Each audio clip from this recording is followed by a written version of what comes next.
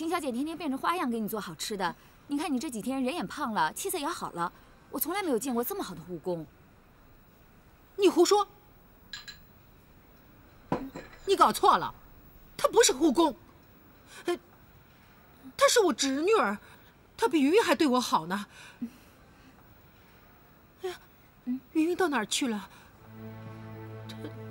她好像好几天都没有来看我了。这个死丫头，她一定是跟她的同学，也不知道疯到哪儿去了。老太太，你又犯糊涂了。韦小姐不是昨天还坐着轮椅来看你的吗？什么轮椅？伯母，你别激动。老太太，走开！你先出去，这让我来就行了。抓凶手！抓凶手！走开！伯母，你看，他已经走了已经走了。我让护士去找伟康了。乖啊，赶紧把药吃了，吃完药就去找伟康啊。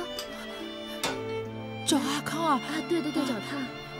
来，那喝水，慢点啊。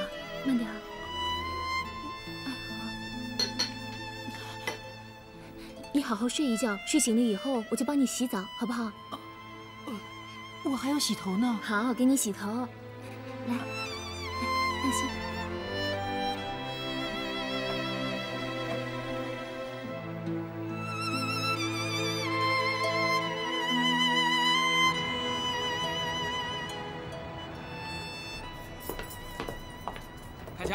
凯强，哎，今天晚上有没有空？咱们哥俩一起出去玩玩。我倒是没什么事儿，你说上哪儿？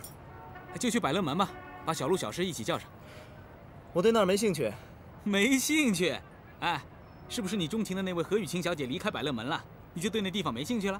你别瞎说，这跟何小姐有什么关系啊？还没关系呢。哎，你那点意思啊，从你和何小姐第一次见面的时候我就瞧出来了。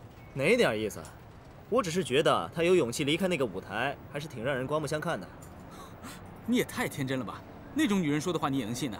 哎，像那种女人呢，说不定她前脚装得跟淑女一样，后脚呢就重新返回夜总会舞台了。别开玩笑了，她不是那种人。你就那么信她呀？我信。好，敢不敢跟我打个赌啊？赌什么吧？如果何雨晴小姐重新返回夜总会舞台了，那么你就当做所有客人的面学2、3声狗叫，你敢不敢呢？就赌这个啊？啊？那我再问问，要是你输了呢？我输了，那我就爬上舞台呗。不光是爬上舞台，还要在舞台上连着转3圈。好，一言为定，听你的。今天晚上啊，百乐门见。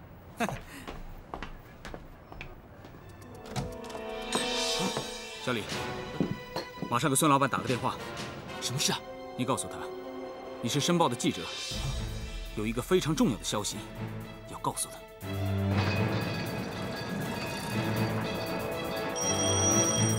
喂，你好，哪位？找孙老板？什么？副刊记者？啊，对不起，我们老板不在，有什么话跟我说吧。今天晚上，百乐门？什么？钟少爷，亚福公司的钟凯强？好了，我知道了，我会转告的。什么事儿？他们提到了钟凯强，是个副刊记者。他说今天晚上百乐门会很热闹，亚福公司的钟凯强也在那儿。说您去了，肯定会有场好戏可看。啊？有好戏看？再过2天就是师傅的七夕了。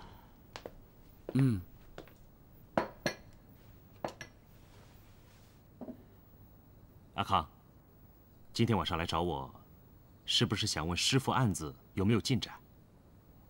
明辉，我知道你在认真查，我不想催你。我来找你，我就是想问问，我来警局工作的事儿。我已经和上面汇报过了，局长也已经看过了你的资料，他对你印象挺好的。哼，好，我再等等。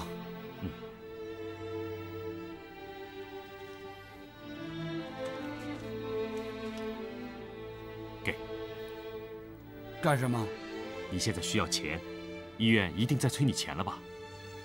来，收下吧。你拿回去，我有。你现在没有工作，家里的积蓄也要用光了。所以我就想赶快找个工作，可以赚薪水，这样等到我妈妈和我妹妹出院，我就能养活他们。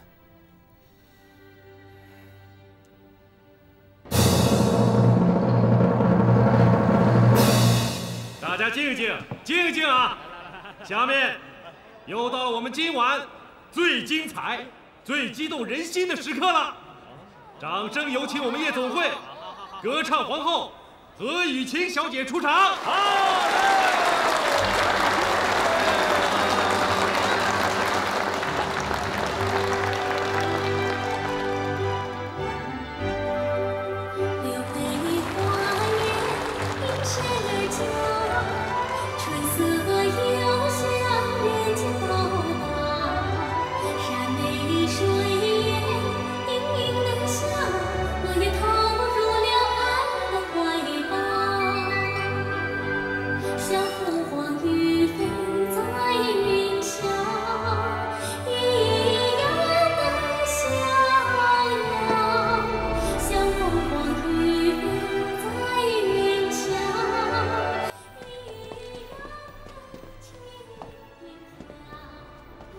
先生，欢迎光临，请里边请。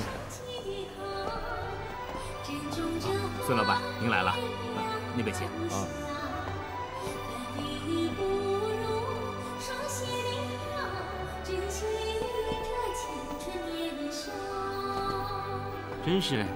真是没想到。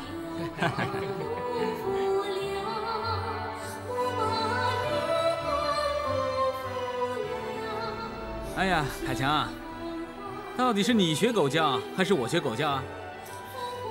这怎么可能呢？凯强啊，你说这舞女的话，你怎么能信呢？她上回说要离开百乐门，我根本就不信。你说她来这儿挣钱又轻松又快，她干嘛不挣呢？对不对？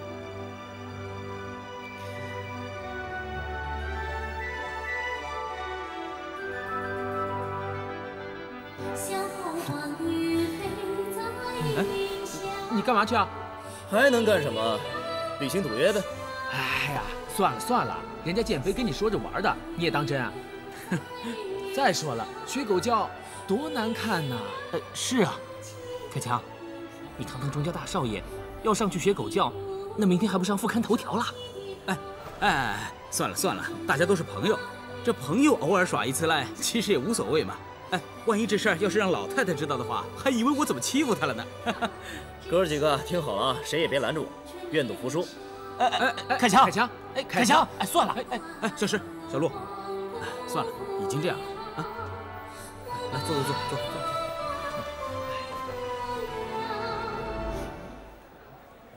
各位，我是钟凯强，我因为我身边的这位何雨晴小姐和朋友打了一个赌，结果我赌输了，所以我要在这儿学3声狗叫。汪！哎呀，下去！谁让你学狗叫的？滚下去！滚下去！滚呐！滚！下去！还不下去你？快滚！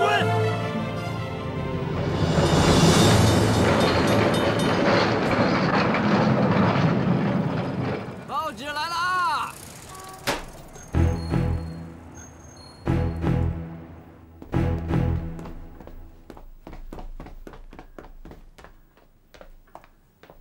凯强，钟家的脸让你给丢尽了。怎么了？你自己看看。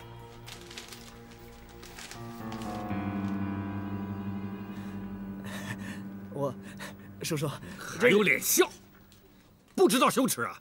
阿迪，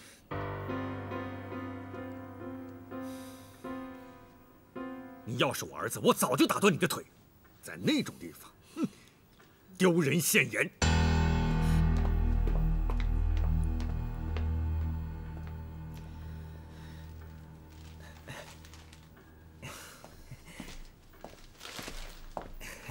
奶奶，您说这算得了什么大事啊？叔叔那么生气，真是的。这还不是大事啊？这回你也太不像话了。这上海滩做生意啊，讲究的就是面子。以前你胡闹啊，奶奶是不说你，可是这回，哎呀，你这小子学狗叫，哎呀，人家会说咱们钟家没家教，以后不跟钟家做生意了。啊，奶奶，对不起啊！你别跟奶奶说对不起，要说对不起的是你自个儿。奶奶都已经跟你叔叔说好了，要你做董事长，接管雅福的生意呢。你看这会儿，我可没说同意啊！哎，这可由不得你啊！我，不过这会儿，想接班也没门了。你叔叔说你啊，不够成熟，还不能接管雅福的生意。我也没话可说呀。谢谢奶奶。等过了这一阵儿啊，大家淡忘这事儿啊，到时候再说。这样也好。其实我这是因祸得福啊，你说是不是啊？本来我就不想管雅福的事儿嘛。谢谢奶奶的英明决定。我先走啊。哎，对了，别忘了我托管基金的事儿啊。哎，这臭小子。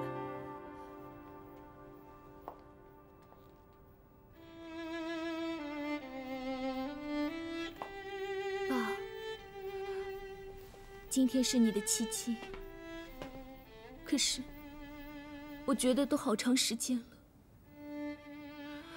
明天我跟宇豪就要搬家了，离开这儿，你还能找到回家的路吗？你一定要常去看我和宇豪。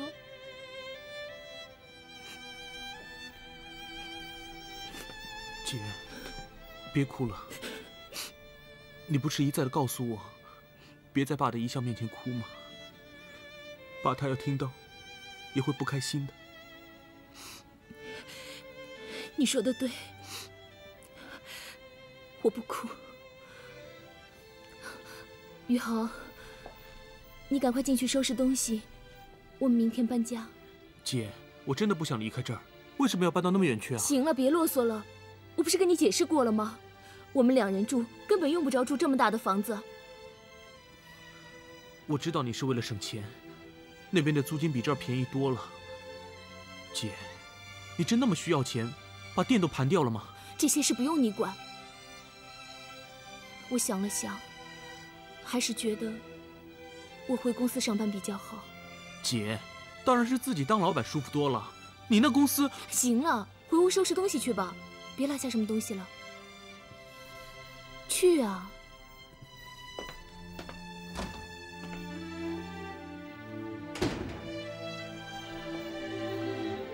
爸，我不知道你为什么要去杀人，可是我知道，你一定有你的原因。你让我去照顾韦家母女，这更证明了你是个善良的人。你放心，我一定会替你赎罪的。你知道吗？云云她们母女很善良，她们真的是太可怜了。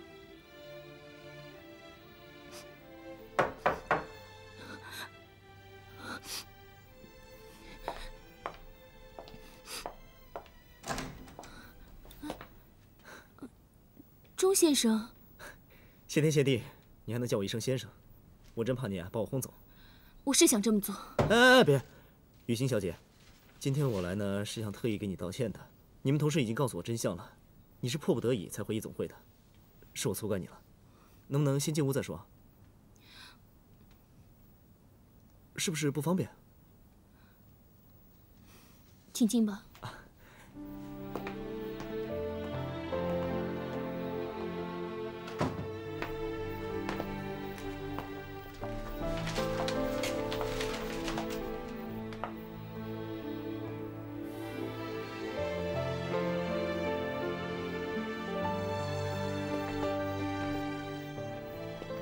雨欣小姐，还请节哀。谢谢。你父亲刚刚去世，生活上有什么困难吗？我想我不需要，谢谢你钟先生的关心。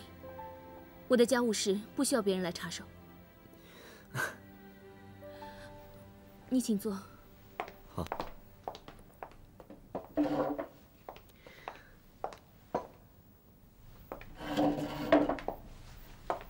请喝茶。谢谢。雨晴，你真打算还要回去上班吗？哦，原来你就是我姐的老板。啊？是不是你不让我姐开店，回你那儿上班的？宇豪，你别抵赖。我刚才已经听见你跟我姐说上班的事了。像我姐那么好的员工，你再也找不到了吧？本来想去找你的，干嘛总要我姐加夜班呢？又不是歌舞厅，总3更半夜的回来。宇豪，别乱说话，人家不是我老板。啊？我不是你姐的老板，不过我跟他们公司的老板很熟。我看这样吧，我帮你姐姐去求个情，让他们把你姐姐的夜班改为日班，怎么样？真的？嗯。你那么有本事啊？你不会是想追我姐吧？宇豪。哎，我姐长得这么漂亮，追她的人可多呢。谢谢提醒。哎，我还不知道你叫什么名字呢，给我来张名片吧。我倒是很少用名片，不过我可以给你一张。哇，这么多头衔啊！不是假的吧？宇豪，怎么那么没礼貌啊？你说的没错，上面除了姓名和地址都是假的。钟凯强，哎，还有什么是假的？啊？你这身衣服，不会也是假的吧？哎，你这衣服哪里买的？宇豪，走走，进屋去。干嘛？走啊你！哎呀，我。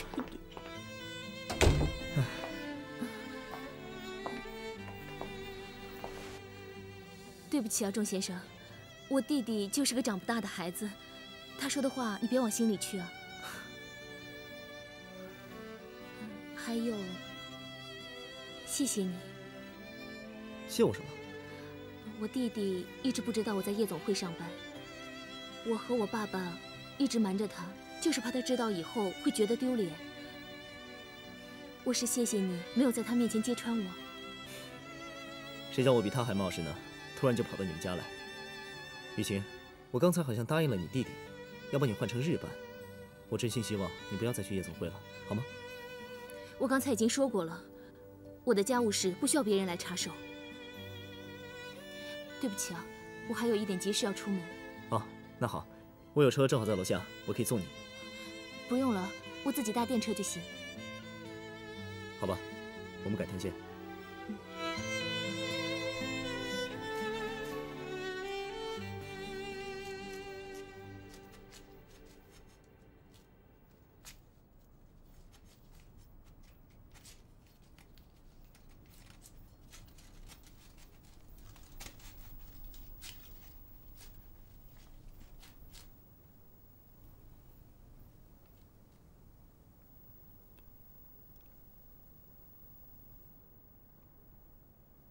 爸，从头七到77，在家里只有我一个人供你。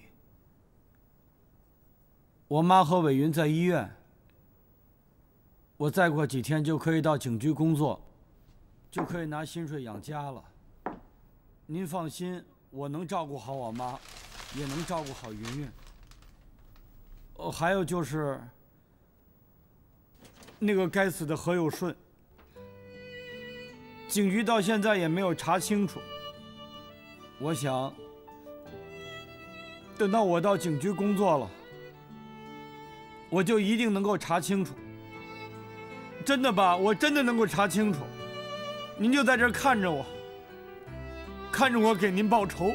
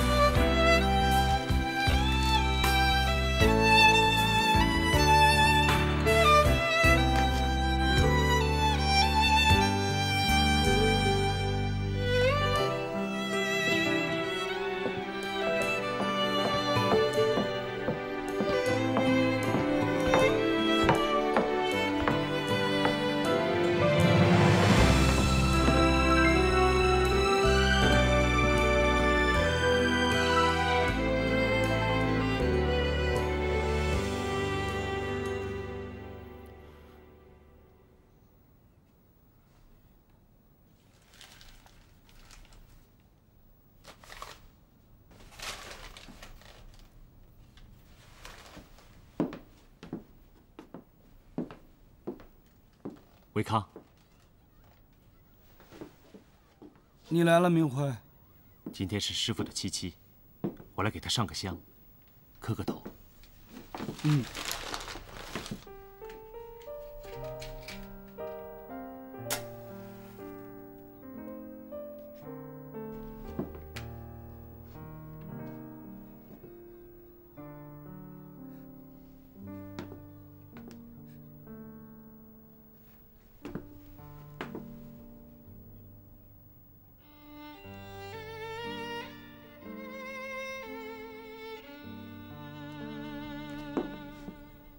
韦康，别再难过了。明辉，我爸的案子查得怎么样了？这些天据我调查，这个何有顺，他的行为真是奇怪，既没有前科，平时也是个老实人。事发后，是他让云云叫救护车，又主动来巡捕房自首的。抢救他的医生说，他一再要求不必救治他，他打死了人是罪该万死。他只希望见他女儿一面。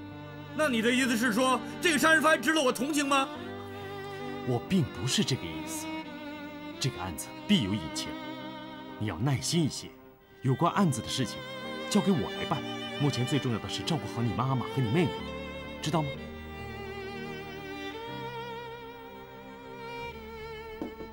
哎，刚才谁来过了？没人来过。刚才在门口看见这个花，还有这个。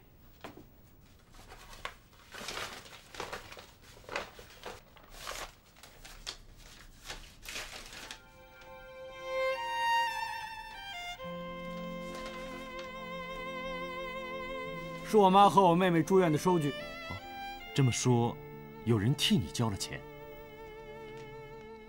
你说会是谁？会不会是我爸以前的朋友，或者是同事，还是上司？和师傅有交情的同事早就给你凑过钱了。我想他们一下子也拿不出这么一笔款子。至于你说上级，我看没人有这个善心。那肯定就是我爸以前帮过的人。那倒是有可能。师傅在巡捕房那么多年，肯定有不少恨他的人，也有不少感激他的人。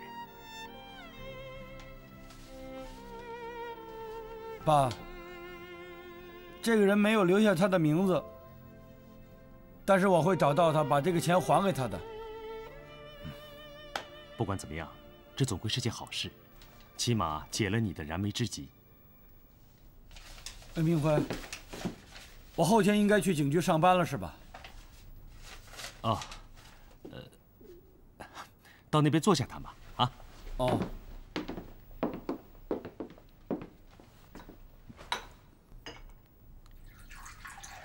其实巡捕房的工资那么低，你找一份好点的工作吧。什么意思啊？我有一个坏消息要告诉你。想去巡捕房工作的事情，上级回音给我，他们不同意。为什么不同意？我2个月以前来面试的时候，你们署长答应过我，他说他要录用我。再说我在警官学校的学习成绩是全优。而且我还有学校的推荐信，他凭什么不录用我？他们的理由是，现在你爸爸的死因还没弄清楚，怕万一牵涉上帮会的争斗或其他什么严重的案件，暂时不录用你。这叫什么理由？我爸不会参与什么帮会的争斗，我爸不是那种人。再者说了，那我现在成了什么？我不是受害者的家属，我倒成了嫌疑人的家属。你陪我走，你现在带我去见你们署长，咱俩一块跟他说，他为什么骗我？他答应过他要录用我。再者说了，我爸爸活着的时候，你们署长跟我爸爸说他要用我，现在我爸爸死了，他又说不用我，他骗我。好不好？你听我说好不好？就算今天我陪你去见署长，他们不会同意的，你明白吗？我不明白。你面对现实好不好？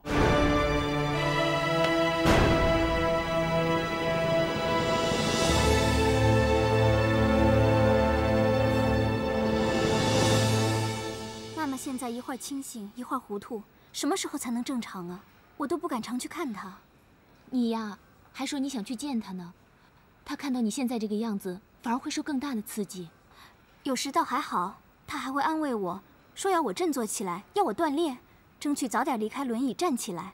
可有的时候就不行了，见了我就大哭大闹的，非说要抓那个杀人凶手来偿命。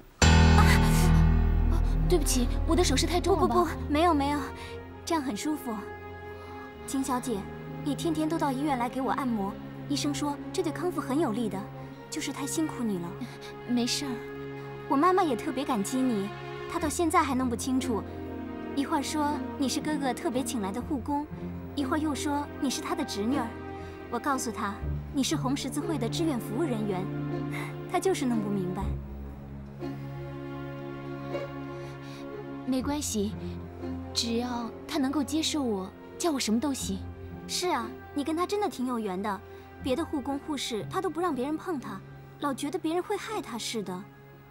我想，也是因为我们家的这场凶杀案对他的打击实在太大了，他觉得谁都不能信任，要防范所有的人。我哥哥也特别感激你，你是不是还没见过他？不知道他一会儿会不会来？你能等等他吗？恐怕不行啊，我待会儿还有事儿呢。那今天就算了，别等我哥了，你先去忙你的吧。行，那我就先走了。好好休息啊。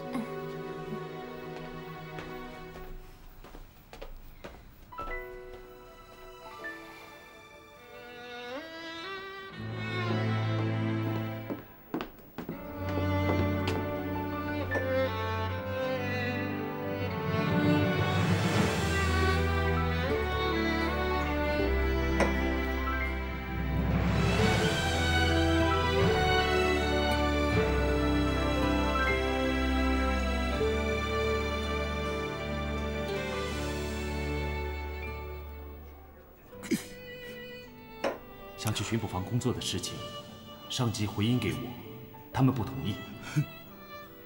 他们的理由是，现在你爸爸的死因还没弄清楚，怕万一牵涉上帮会的争斗或其他什么严重的案件，暂时不录用你。这叫什么理由？我爸不会参与什么帮会的争斗，我爸不是那种人。那我现在成了什么？我不是受害者的家属。我倒成了嫌疑人的家属。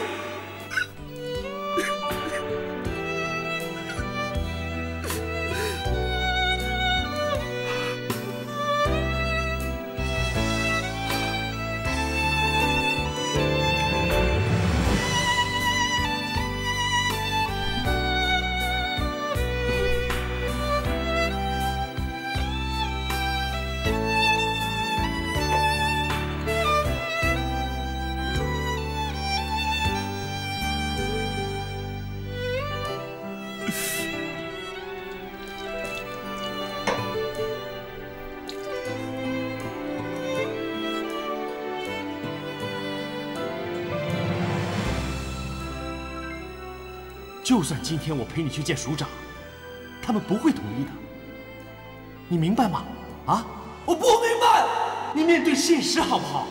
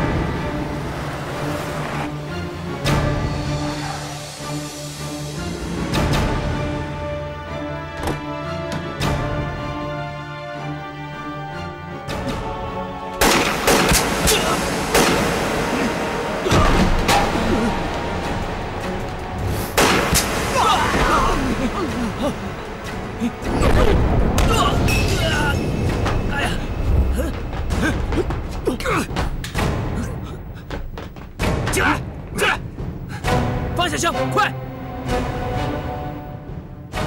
娘，再不放下，我打死他！放下！走，这里没你什么事。你再不走，我连你也打死！放下，快放下！走，别动啊！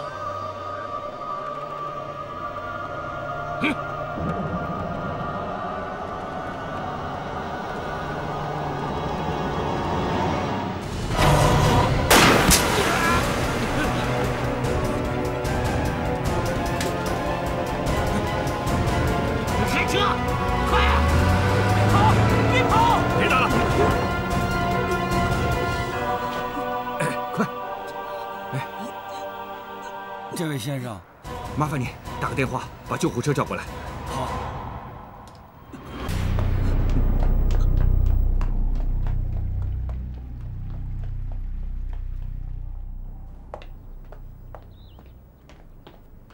我叔叔怎么样了？他没事儿，保镖阿斌受了点伤。那是受了点伤吗？我刚从医院过来的。我叔叔为什么住这儿不回家啊？他有几件急事要处理，住在这儿比较安静。快进去吧，钟少爷。叔叔，叔叔，你怎么让人给抢了？而且阿斌伤得那么重，没什么事了吧？没什么，小毛贼而已。我叫你来是想问问，你到底怎么得罪那个孙老板了？你说那个流氓啊，我们钟家何必跟那种人做交易呢？跟他的生意黄了就黄了，难道还求他不成吗？哎，那笔买卖就不谈了。来，坐吧。江边码头上有一片地，可以做仓库。我们船务公司啊，进出口货物都很方便。可是昨天我才知道，让孙老板先下手了。你的意思是说，想让他把这块地让给我们？我愿意给他们一些补偿，所以我想问问，你到底怎么得罪他了？还有没有回旋的余地？说说，那种流氓，我们钟家干嘛要搭理他呢？这么大一个上海滩，哪儿盖不了一个仓库啊？你说的轻巧。上次我和孙老板那笔买卖让你给搅黄了吧？那可是不少的利润呢。叔叔，你可真不愧是上海滩最会做生意的商人，这命刚捡回来，连气都不喘，就找我来算账。我想问问你，难道除了钱，这个世界上就没有更重要的东西了吗？你知道，钱为什么那么重要？它能代表钟家的实力和事业的发展，能够证明我钟迪是能保住钟家财产的后代。我要向你奶奶证明，我是她最得意的儿子。我父亲现在已经不在人世了，您是我奶奶唯一的儿子，没有人和您竞争。您不是他最好的儿子，还有谁是啊？哼，我倒不是那个意思。哎，我总是觉得，老是跟你父亲的影子在竞争似的。不过我告诉你，钟家的财产可经不起你这个大少爷来耍着玩。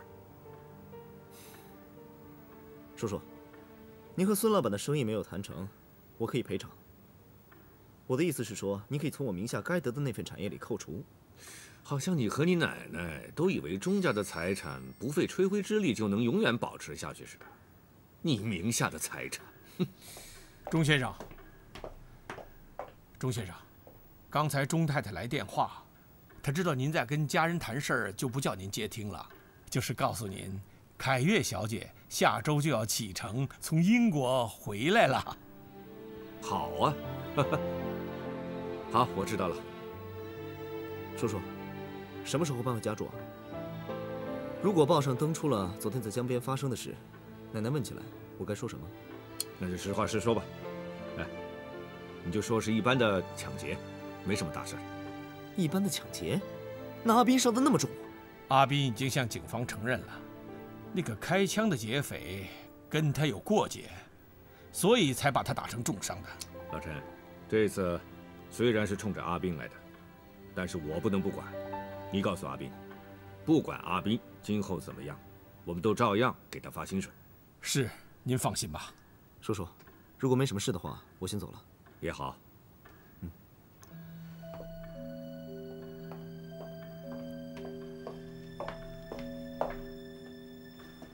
老陈，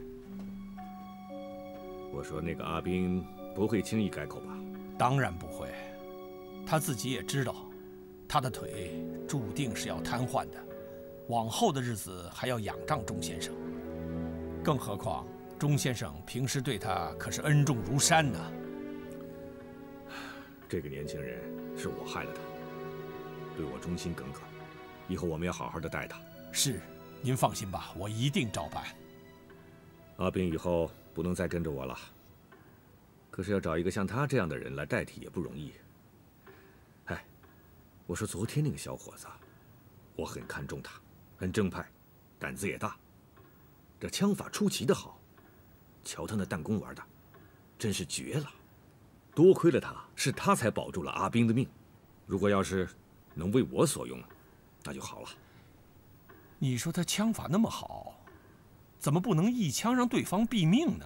所以我说他正派啊，不可轻许别人的性命。你知道吗？打伤人的耳朵，是人最害怕的，因为这儿离脑袋最近。你这么一说呀，这小伙子还真不简单。我马上叫人摸摸他的底。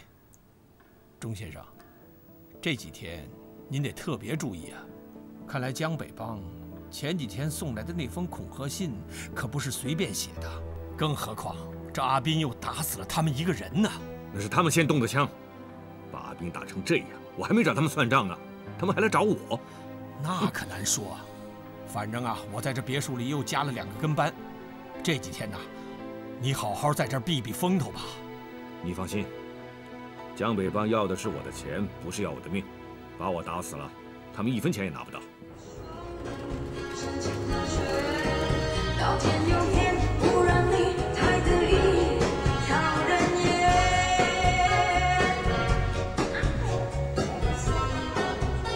哎呀，真奇怪啊！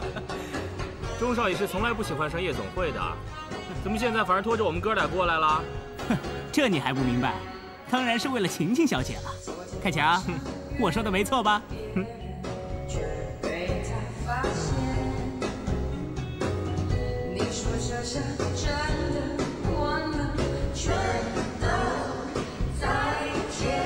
哎，经理啊，我们钟少爷叫晴晴小姐唱完过来坐一下。好，没问题，谢谢啊。您先坐。好，来，怎么样？来，喝，来喝一个，来干。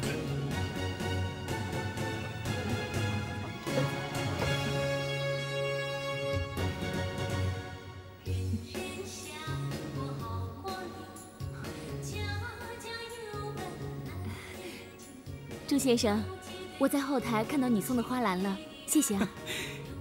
晴晴小姐，你不公平啊！来了就只和钟少爷打招呼，眼里就没有别人了？我哪敢呢？我这不是这样向你们打招呼吗？我们也算这里的常客了，怎么偏偏排在钟少爷的后面啊？哎，小陆，你觉得这里面是不是有什么名堂啊？我觉得啊，没有，那是不可能的。行了，别解释了，越描越黑。